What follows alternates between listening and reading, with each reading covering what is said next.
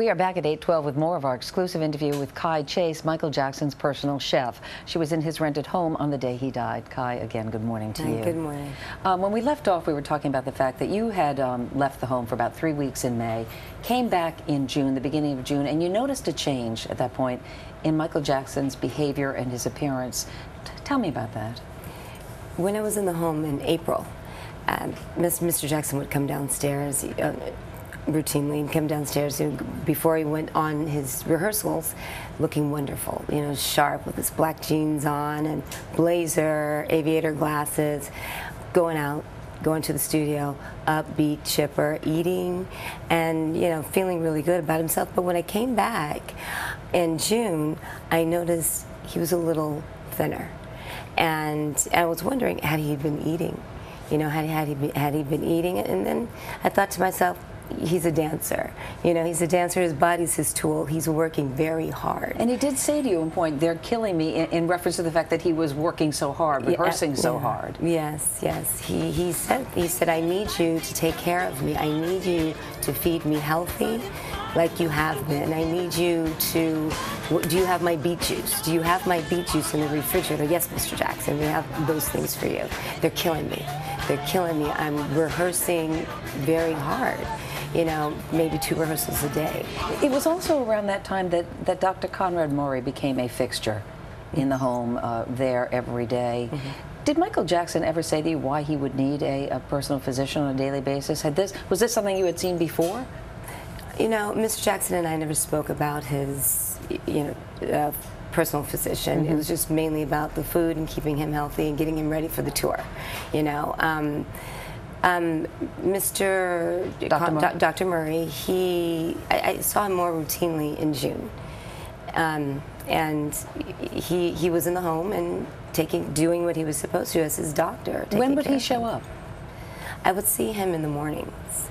I would see him in the mornings when I arrived to the house, and around 10:30, I'd see him when he'd come downstairs to retrieve a juice or some type of breakfast. And you have said that when he would come downstairs, when you first see him in the morning, he'd be carrying oxygen tanks. I saw sometimes the oxygen tanks that he would carry downstairs. Did you wonder what that was about? Of course I did. You know, I wasn't sure. I had never seen anything like that before, so I wondered to myself, I wonder what those are used for.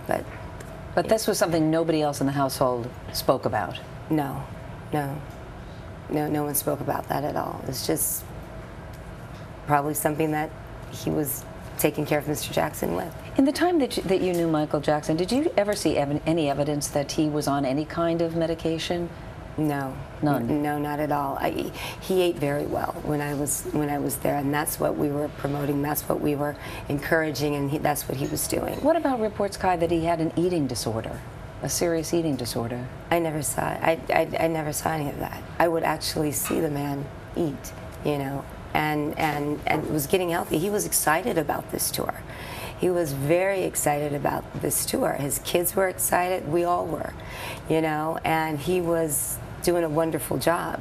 You know, he would show some of his dance moves in the home to us, you know, while he would conversate with us, and he would just, you know, he was thrilled. You know, the story is now circulating that he was on this drug, propofol, to help him sleep, this very strong sedative. Did he ever appear to you to be somebody who had trouble sleeping? Did he ever talk about sleeplessness? No, we never discussed any of that. You know, sometimes I would see Mr. Jackson come downstairs in the evening when I would be getting ready to leave after the dinners, and I would wash the dishes, put him in the dishwasher, be ready to go. He'd come downstairs in his pajamas. He's going to bed. He'd grab a juice, he'd wave, say hi, we'd have some conversation. And does it seem odd to you, Kai, that all of this could be going on upstairs, where you were never allowed to go? Right. And you're seeing a whole different person downstairs? He wasn't that way. Yeah. No. He was normal acting. He was very excited about this tour. He was eating. He was interacting with his children, and game time, play time, and dinners with his children, and lunch with his children. So I never saw anything different until when I came back. We're going to have more with you in the next hour. We so appreciate it, including, these are just some of the notes that his children wrote to you. My favorite, Yeah. thanks for getting me the apricots. Daddy loves them. Yes. Signed Yab Yab, which is a Yeah. nickname for Paris. For Paris. Thank you so much for You're all your time welcome. this morning, No, Tide no Chase. problem. And we are back right after this.